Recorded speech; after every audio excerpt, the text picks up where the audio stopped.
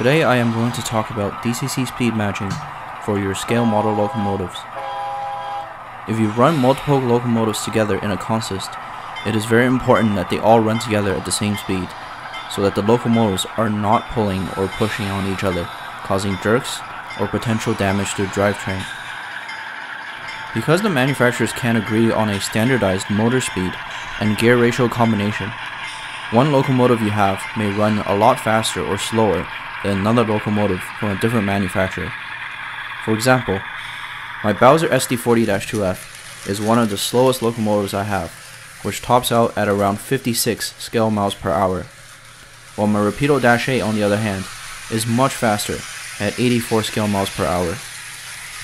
If you try to run the Bowser and Rapido together without making any adjustments, you will have disastrous results because the faster locomotive will be dragging the slower locomotive and spinning its wheels on the track, which generates undesirable grinding sounds and is also very bad for the models. What I'm doing is to get all my locomotives to run at the same speed, using a process known as speed matching. Speed matching used to be a lot more difficult under DC controls, because it involved remotoring or regearing the entire locomotive. With DCC it is a lot easier to speed match, because you can just change the decoder settings as opposed to physically changing the drive mechanism. For this, you will need a DCC system with CV programming capability. I am using my Accutrack Zephyr Extra in conjunction with the JMRI software. You will also need a way to measure the locomotive speed. You can time how long it takes for the locomotive to pass a section of track, and then manually calculate its speed. Or you can buy one of these Accutrack II speedometers. This thing is battery powered, and it uses 2 infrared lights to calculate how fast a locomotive is going in terms of scale speed. It works for both HO and N scales, with units defined in miles or kilometers per hour. I am going to set the top speed of all my locomotives at 50 scale miles per hour, because I personally think 50 is a nice whole number, and it is quite fast for models. You can set a different top speed if you so desire. I know that some people like running their trains at very fast speeds, and some other people like them nice and slow. Since our DCC system and DCC decoder does not talk in terms of scale speed, I am going to draw up a chart to help you visualize better. The JMRI throttle which I am using with my Accutrack system goes from 0 to 100, with 0 being stopped and 100 being the maximum speed. The decoders in the locomotive use speed steps, which usually goes from 0 to 128. And lastly, the speed table inside each decoder have 28 indices. It is a good idea to make a conversion chart between scale speed, throttle position, speed steps, and speed table indices so that you can quickly refer to it when doing speed matching. I will make this chart available for download. Note that all the values are rounded to the nearest whole number on the chart. The first method I'm going to show you is the simple method. This method uses 3 configuration values, or CVs, to define the speed of the locomotive. The 3 points are called the start voltage, which is CV2, medium voltage, which is CV6, and max voltage, which is CV5. All decoders that are manufactured to NMRA standards will have CV2, CV6, and CV5, matching the start, medium, and max voltages. I have this Rapido F40 here that I'm just going to run with its default settings. I'm going to set the throttle to 100% and see how fast the locomotive runs. It runs at 64 scale miles per hour. I'm going to enter this number into the spreadsheet I made, which will tell me approximately how much to reduce the CV5 max voltage by in order to reach a top speed of 50 scale miles per hour. I will make this chart available for download as well. The spreadsheet tells me that I need to reduce CV5 from the default value of 255 down to 199. All I have to do then is to go into my operations mode programmer, also known as programming on main on some other DCC systems, select the locomotive I want to program, which is via 6454, and then write a value of 199 into CV5.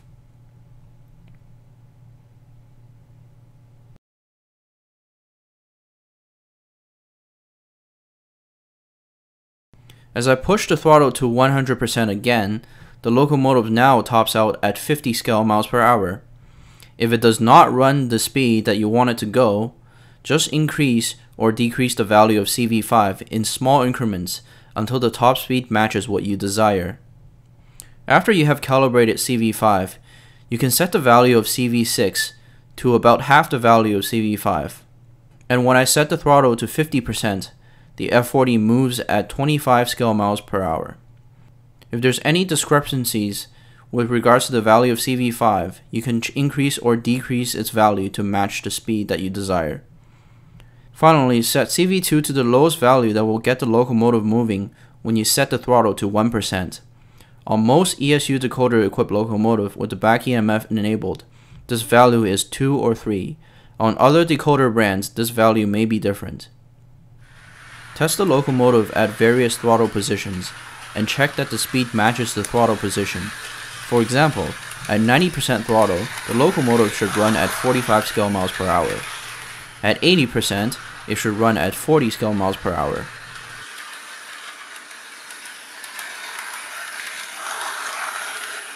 At 70%, it should run at around 35.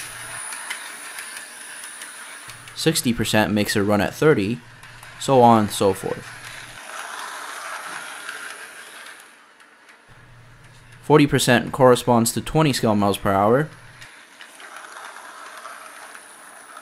30% corresponds to 15.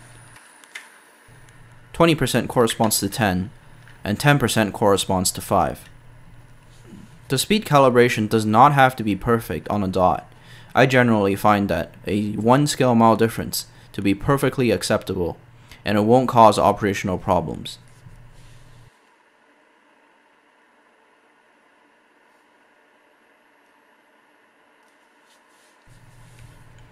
Now the above method, the simple method which involves adjusting CV2, CV6, and CV5, only works for models with motors that respond to voltage changes in a straight line.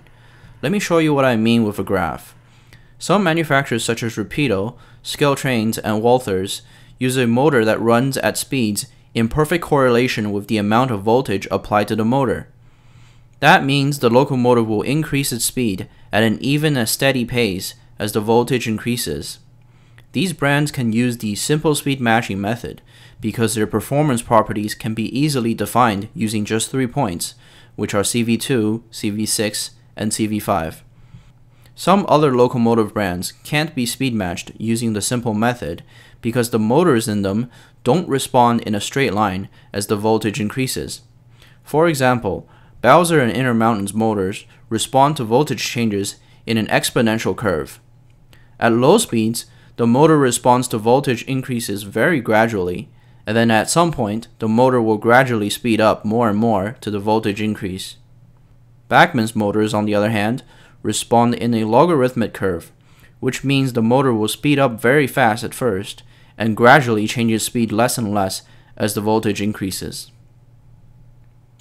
For the motors that don't respond in a straight line, we will use the speed table method, which is slightly more complex than the simple method.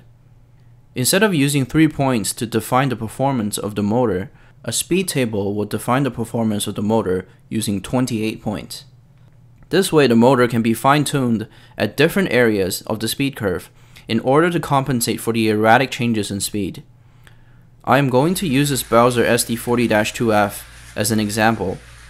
First, I am going to adjust the speed of the locomotive using just CV2, CV6, and CV5. You can see that the locomotive does run at 50 scale miles per hour at 100% throttle, but as I dial the throttle down, the speed of the locomotive falls way below than what it should be. At 50% throttle, it only runs at 20 scale miles per hour.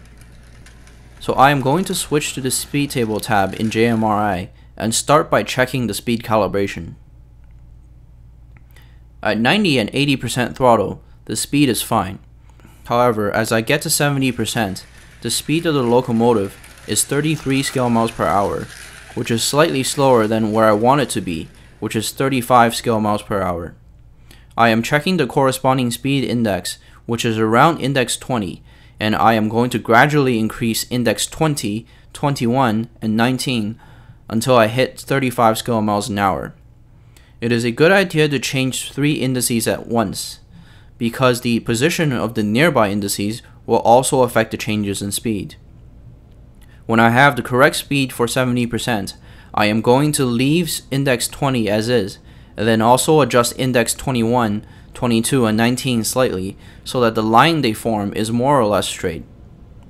Moving on to 60%, the locomotive only moves at 26 instead of 30 scale miles per hour.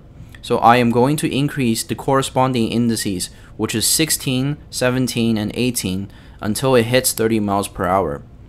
The good thing about programming on the main is that you can write these speed indices while the locomotive is still moving and get immediate feedback about the changes in speed that you just made. I do the same test to the locomotive for the rest of the throttle positions and adjust the speed indices 3 at a time until the speed of the locomotive is half of the indicated throttle percentage every single time. The final speed table for the Bowser looks something like this. You can tell that the speed curve is steep in the beginning to compensate for the slow motor at first, and then it gradually levels off as the motor becomes faster later on. Compare this to the speed table of the Rapido F40, which is literally a straight line. You can do this for every single locomotive you have so that they all run at the same speed, or you can also just do it for the locomotives that you plan on running together. It is important to note that the speed calibration will be different for every single locomotive and decoder combination, so it is okay if the speed curve from one locomotive looks slightly different to the next. Sometimes even if you have 2 identical locomotives with identical decoders, the calibration will still be slightly different because of the slight variances in motor performance. That's pretty much all I have to talk about in regards to DCC speed matching. I will end the video with a run-by with a consist of a few of my locomotives that have been speed matched. Thanks for watching.